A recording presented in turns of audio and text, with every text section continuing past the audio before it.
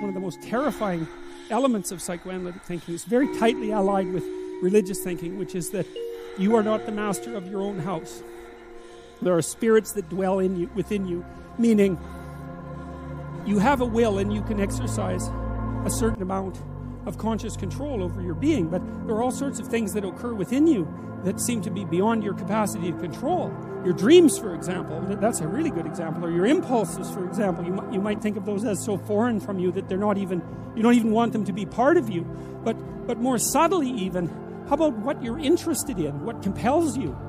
Like, where does that come from? Exactly. Because you can't conjure it up of your own accord, you know. So if you're a student and you're taking a difficult course, you might say to yourself, well, I need to sit down and study for 3 hours. But then you sit down and that isn't what happens. Your attention goes everywhere. And you might say, well, whose attention is it then if it goes everywhere? Because you say it's your attention. It's like, well, if it's your attention, maybe you would be able to control it, but you can't. And so then you might think, well, Jen, just exactly what the hell is controlling it? And you might say, well, it's random. Well, it better not be random. I can tell you that. That happens to some degree in schizophrenia. There's an element of randomness in that. It's not random. It's driven by the action of phenomena that I think are best considered as something like subpersonalities, although even that's only a partial description. You can't make yourself interested in something. Interest manifests itself and grips you. That's a whole different thing. And so what is it that's gripping you? And how do you conceptualize that? Is that a divine power? Well, it's divine as far as you're concerned because it grips you and you can't do anything about it.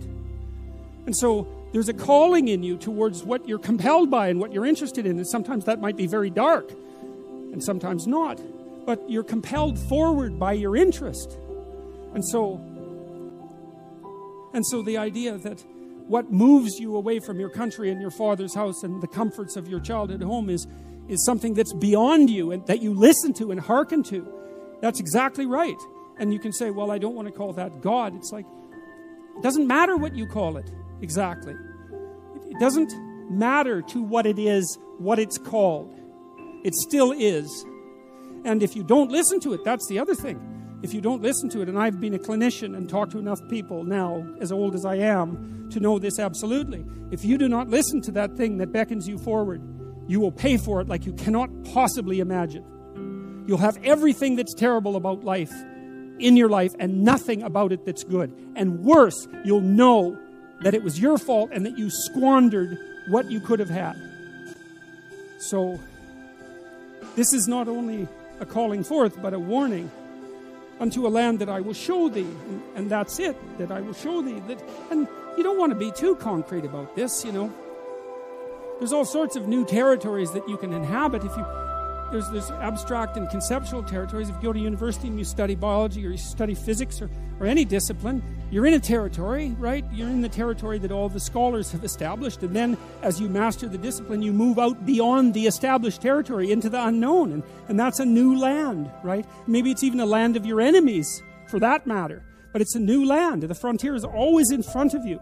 And so, you know, when the earth was less inhabited than it is now, the frontier was... The psychological frontier and the geographical frontier was the same thing, and now they've separated to some degree because there's not so much geographical frontier. But the frontier is a place that never disappears, and the land that's beyond the land that you know is always there, and it's always where you should go. And all of that's packed into these, 4 phrases. So when I've been thinking about narrative, you look at the world through a story. You can't help it. And the story is what gives value to the world, or the story is what you extract from the value of the world. You can look at it either way. You're somewhere and it's not good enough, right? That's the eternal human predicament. Wherever you are isn't good enough. And to some degree, that's actually a good thing, because if it was good enough, well, there's nothing for you to do. So it's actually maybe a good thing that it's insufficient. And that might be why sometimes having less is better than having more. And I don't want to be a Pollyanna about that. I mean, I know that there's deprivation that can reach to the point where it's completely counterproductive. But it isn't always the case that starting with little is if you start with little, you start with more possibility. It's something like that. So you move always from what's unbearable about the present to some better future, right? And if you don't have that, then you have nothing but threat and negative emotion. You have no positive emotion, because the positive emotion is generated in the conception of the better future and then the evidence that you generate yourself that you're moving towards it.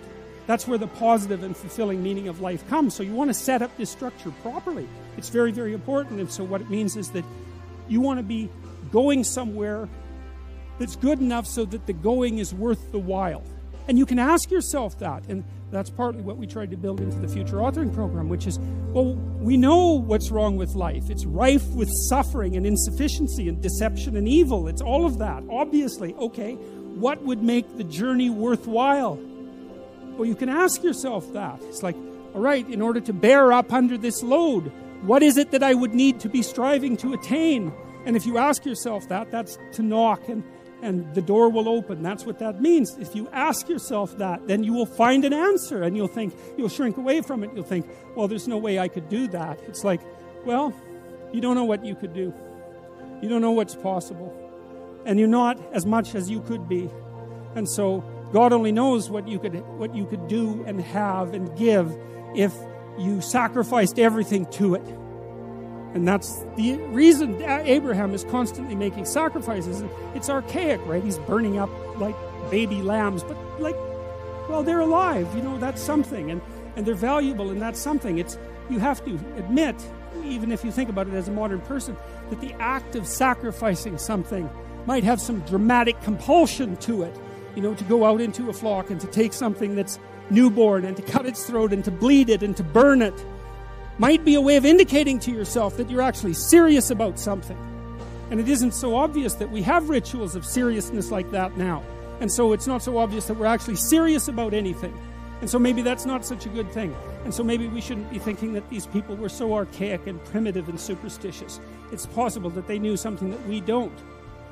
And certainly in the Abrahamic stories, one of the things that maintains Abraham's covenant with God is his continual willingness to sacrifice.